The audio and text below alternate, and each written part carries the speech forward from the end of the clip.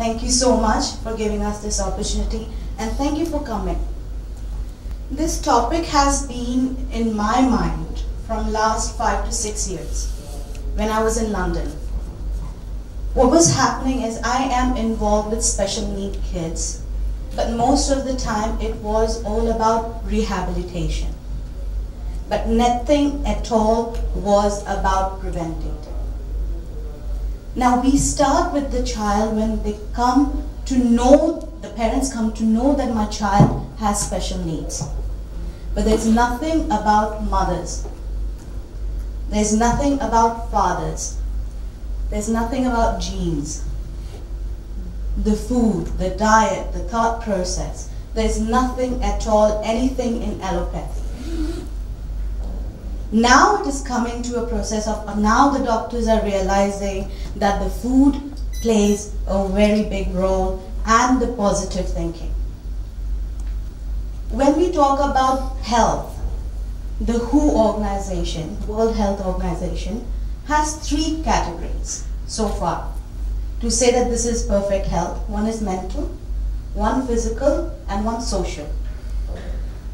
But the 4th part we are not thinking about is spirituality. What do you mean by spirituality? How would you recognize with spirituality? We connect with the divine. Okay. Another? To keep ourselves calm and happy, I think with the help of spirituality. I think like in Western country, they need a lot of psychiatrist help. Right. Because of spirituality and family, we don't, in India especially, Asian countries don't need that kind of things. Have so much, not blind faith, but faith, any kind of faith in God. Connect with your own self. Yes. Perfect. You don't know where God is. Have you ever found God? No. But you know yourself. But we never learn to engage ourselves. So when somebody becomes pregnant, who is the first person who knows that they're pregnant? Herself. Herself. You don't even need to go to the doctor. You would know that there is some change that is happening in the body before you even do the test. So when the intuition of a mother is there, where does that come from?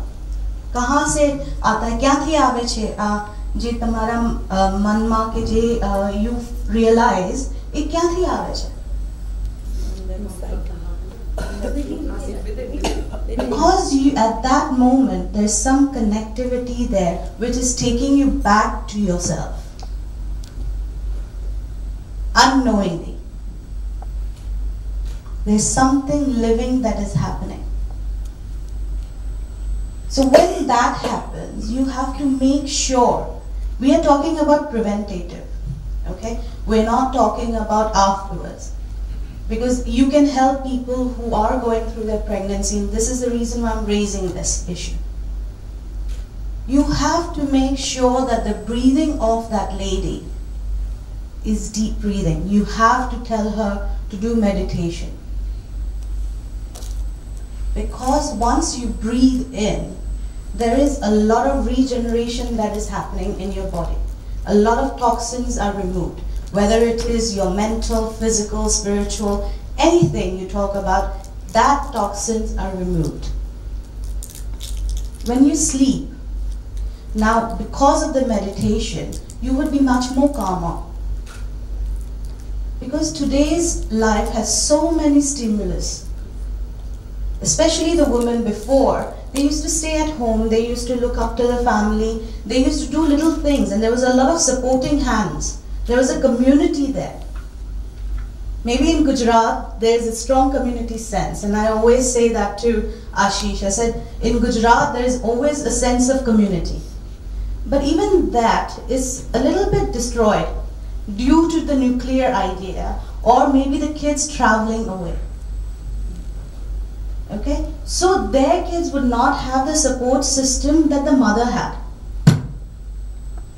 Okay, so what is happening is the woman is going through all that, the hormonal changes, everything, she's going all by herself. Men have very little understanding of those hormonal changes.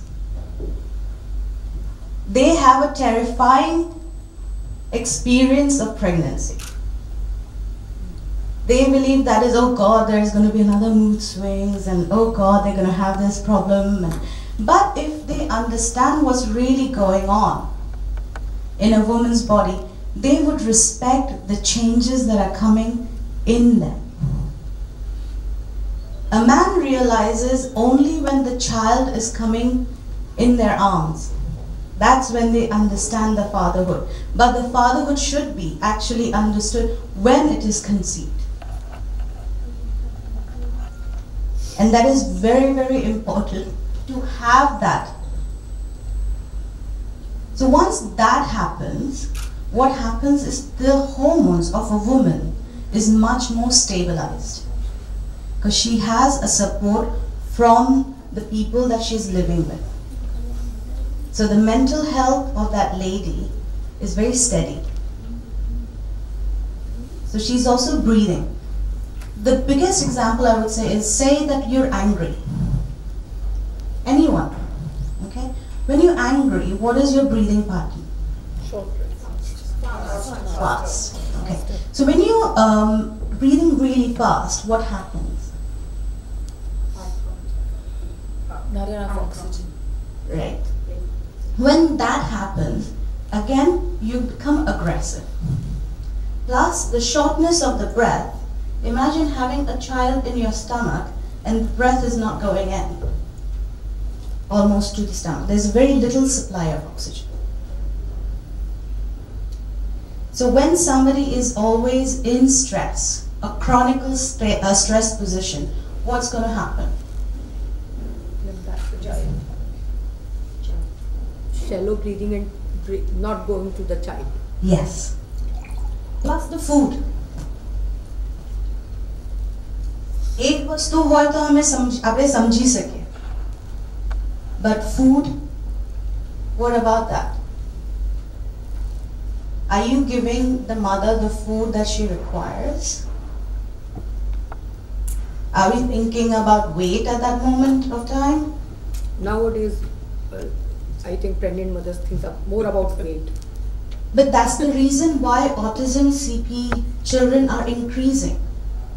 1 in 5 kids have autism, whether you know it or not. And all of them are related to neurons. All of them are related to the nervous system. So there is something that is happening wrong in the society today. What you're visualizing when you're watching TV, you're watching very aggressive things. You hardly watch anything. If you look at today's movies, you look at today's TV, you look at video games, you look at anything which is going on, everything is so much aggressive. You know, it's not even calmer for your eyes. The graphics that are taking place, it's not really good for your brain either. Somebody who's watching, obviously it's going through to what you're thinking, what you're visualizing. It is affecting the children. So when doctor was saying that we are, putting the children in front of the mobile, we're putting them in front of the TV, we're doing it very wrong, actually. Just so that you could have a little time to yourself, and I think we all require that, I'm not saying no, but you could do so many other things. You actually disconnecting from your child. If you have special need child and you put them and you do your own thing, a lot of times we do that because women have to cook, clean, look after their house or business or anything that is happening. We disconnect. We think, okay, let them sit at least for 5 minutes. I'm not going to have, a cry.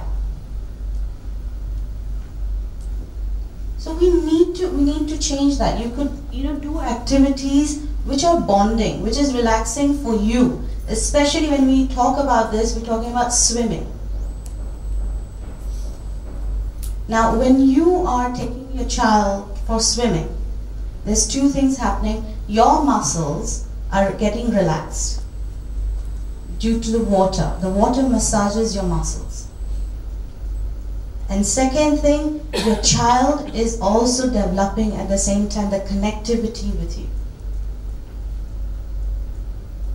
So you need to think of activities where you can connect with your child.